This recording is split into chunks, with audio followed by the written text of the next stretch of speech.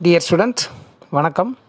Now we are going to see optics la microscope and telescope. Avadiya construction and functions enna uses அப்படிங்கறத பத்தி we are going to see. First, today thought. Happiness is a choice, not a result. Neither will make you happy until you choose to be happy. No person will make you happy unless you decided to be happy. Your happiness will not come to you. It can only come from you. மகிழ்ச்சி என்பது வெளியில் இல்லை, நமக்குள் தான் இருக்கிறது.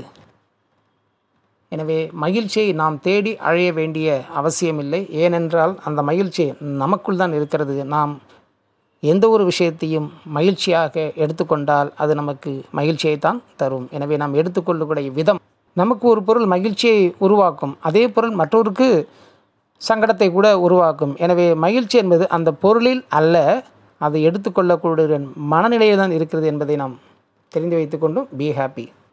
So today we are going to see microscope and telescope. Let us see what is the difference between microscope and telescope. You know, both are optical instrument. Microscope is a very tiny particle object enlarge பண்ணி பார்க்குறதுக்கு, magnify பண்ணி பார்க்குறதுக்கு we use microscope. But telescope to see the distance object very nearer. ரொம்ப தூரத்தில் உள்ள பொருளை கிட்ட பார்க்குறதுக்கு டெலஸ்கோப். சிம்பிளாக சொன்னால் மைக்ரோஸ்கோப் நம்ம குனிஞ்சு பார்க்குறோம், இது மைக்ரோஸ்கோப். நிமிர்ந்து இப்படி அண்ணாந்து பார்த்தோம்னா, நேராக பார்த்தோம்னா தட் இஸ் என்னதான் டெலஸ்கோப். Simple microscope.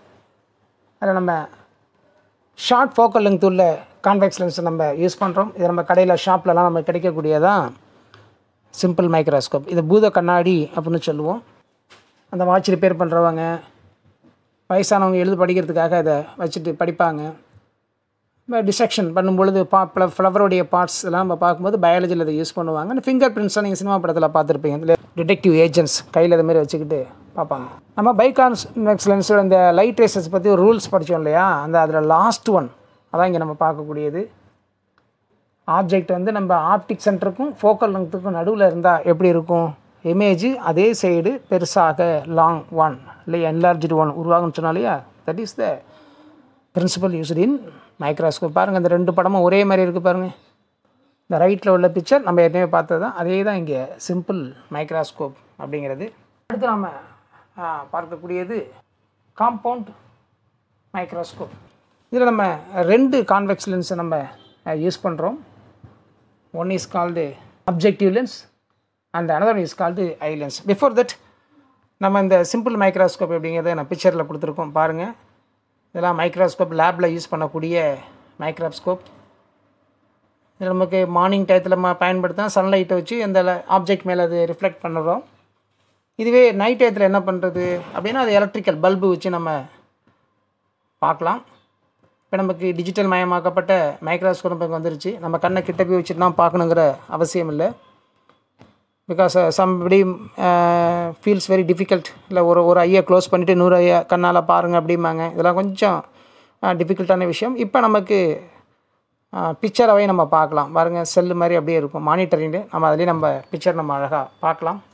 இந்த காம்பவுண்ட் மைக்ரோஸ்கோப், ஸோ அதில் பெட்டர் மேக்னிஃபிகேஷன் பவர் தென் சிம்பிள் மைக்ரோஸ்கோப். அதை விட இது ரொம்ப இருக்குது. ஆப்ஜெக்ட் அதுக்கு வந்து நமக்கு டயாமீட்ரு ஸ்மாலாக இருக்கும், ஃபோக்கல் லெங்க்த்து ஸ்மாலாக இருக்கும். இந்த ஐபிஎஸ் லென்ஸ் இருக்குல்ல, அதுக்கு வந்து டயாமீட்டரும் அதிகமாக இருக்கும், ஃபோக்கல் லென்த்தும் நமக்கு அதிகமாக இருக்கும். இதுவும் நம்ம அங்கே ரூல்ஸில் நம்ம படித்த நிறைய ரூல்ஸில் பாருங்கள். Object placed between F and C. அடுத்தது object is in between optic centre and F. So இந்த ரெண்டு படத்தையும் சேர்த்தா அதான் நமக்கு என்ன அர்த்தம், காம்பவுண்டு மைக்ரோஸ்கோப். உள்ள லென்ஸ்லேருந்து நம்ம அந்த ஆப்ஜெக்டை பார்க்கும்போது நமக்கு தலைகீழான இன்வெர்டட் இமேஜ் நமக்கு உருவாகும்.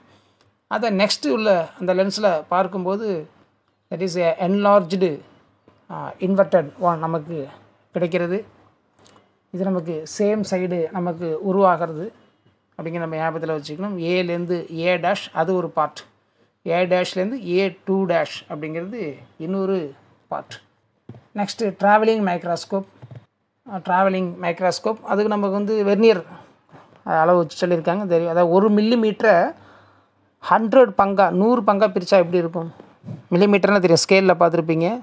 That is 0.01 mm. ஸோ அந்தளவுக்கு ஒரு நுண்ணிய பொருளை கூட நாம் தெளிவாக காண முடியும் என்பதை நம்ம பார்க்கலாம். இப்போ சீத வீடியோ பாண்ட் வாட்டர்லேருந்து ஒரு ட்ராப்ஸ் எடுத்து மைக்ரோஸ்கோப்பில் பார்த்தா அப்படியே விஷுவல் எப்படி இருக்குங்கிறத நம்ம இங்கே பார்க்குறோம். Next telescope. So telescope to see the object, astronomical அல்லது அதிகமாக பயன்படக்கூடியது. இந்த டெலஸ்கோப்பில் நமக்கு வந்து there are 2 types, refracting, reflecting. ரிஃப்ராக்டிங்கிறது நேரத்தில் லென்ஸை பயன்படுத்தக்கூடியது. லைட் ரேஸ் உள்ளே பாஸ் ஆகி போனால் அது ரிஃப்ராக்டிங், பெண்ட் ஆகி போகும். ரிஃப்ளெக்ட்னா தெரியும், பட்டு அப்படியே என்ன பண்ணுறது, ரிஃப்ளெக்ட் ஆகி திரும்ப மீண்டும் வருதல். ஸோ அதில் மிரர் யூஸ் ஆகும் அப்படின்னு நமக்கு தெரியும். So now we are using 2 types, astronomical and terrestrial. astronomical to see the sky, அங்கே ஏற்படக்கூடிய நிகழ்வை பார்க்குறது. டெரிஸ்ட்ரியல்ங்கிற லேண்ட் சர்ஃபேஸில் ஏற்படுத்தக்கூடிய மாற்றங்களை, சேஞ்சஸை நம்ம பார்க்குறோம். இந்த optical instrument to see the distance object types. Astronomical டெலஸ்கோப்னா என்ன, டெரிஸ்ட்ரியல் சர்ஃப்ங்கிறது எர்த் சர்ஃபேஸில் இருக்கக்கூடியதை நம்ம பார்க்குறது. இதில் இந்த டெரிஸ்ட்ரியல் மைக்ரோஸ்கோப்பில் நீங்கள் பார்த்தோம்னா தெர் ஆர் 3 கான்வெக்ஸ் லென்ஸ் இங்கே யூஸ் பண்ணுறோம். ஒய்? பிகாஸ் இப்போ ஃபஸ்ட்டு கான்வெக்ஸ்லேருந்து நமக்கு ஆப்ஜெக்ட் பார்க்கும்பொழுது இமேஜ் எப்படி இருக்குது பாருங்கள், இன்வெர்டர் டிமினிஷ்டு ஒன்றா நமக்கு கிடைக்கும். இப்போ இதை ரெக்டிஃபை பண்ணுறதுக்காக இன்னொரு கான்வெக்ஸ் லென்ஸ் வச்சு பார்க்குறோம். Then it is again inverted and diminished ஒன்றா இருக்கும். அப்போ கரெக்டாகிடும்னு அர்த்தம். நம்ம கண்ணுக்கு மூளைக்கு சொன்னாலே அந்த தொடர்பு மாதிரி தான், தலைகீழ போகும், திரும்ப மூளைக்கு தலைகீழ போகும்போது நேராக மாறும் சொல்ல அந்த மாதிரி. ஸோ இப்போ நம்ம பார்க்கும்பொழுது கெட் என்லார்ஜ்டு ஒன், கரெக்ட், சரியான என்லார்ஜ்டு இமேஜ் நமக்கு கிடைக்கும். இதுதான் டெரிஸ்ட்ரியல் மைக்ரோஸ்கோப்பு. இதில் நம்ம டிஃப்ரெண்ட் டைப் ஆஃப் லென்ஸ்லாம் நம்ம இங்கே பவர்லாம் யூஸ் பண்ணலாம். அதான் இங்கே நீங்கள் பார்க்கக்கூடிய பிக்சரில் பார்க்கக்கூடியது 5x10x20 எந்த அளவுக்கு நம்ம மேக்னிஃபை பண்ணணுமோ அந்தளவுக்கு we can மேக்னிஃபை. நெக்ஸ்ட்டு அது யூசஸ் கொடுத்துருக்காங்க. எலாபரேட் வியூ கிடைக்கிது, கேமராவில் அதை அட்டாச் பண்ணி ஃபோட்டோகிராஃப்ஸ் எடுத்துக்கலாம். அதில் ஒரு சிரமம் டிஃபிகல்ட் என்னென்னு கேட்டால் மெயின்டெனன்ஸ் பண்ணுறது கொஞ்சம் டிஃபிகல்ட்டாக இருக்கும். It is not easily to portable, பர்மனெண்ட்டாக ஃபிக்ஸ் பண்ணி வச்சுருப்பாங்க.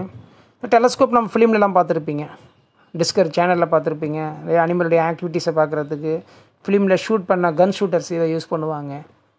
இப்படி நம்ம டெலஸ்கோப் நம்ம பைனாகுலரில் பார்க்கலாம். ஜூலெலாம் போய் நம்ம அந்த பைனாகுலர் வச்சு நம்ம பார்க்குறோம். So these are all the uses of the telescope. Okay students, thank you. Our next video will be chemistry oriented. Thanks for watching. Like பண்ணுங்க, ஃப்ரெண்ட்ஸுக்கும் இதை ஷேர் பண்ணுங்கள். Thank you.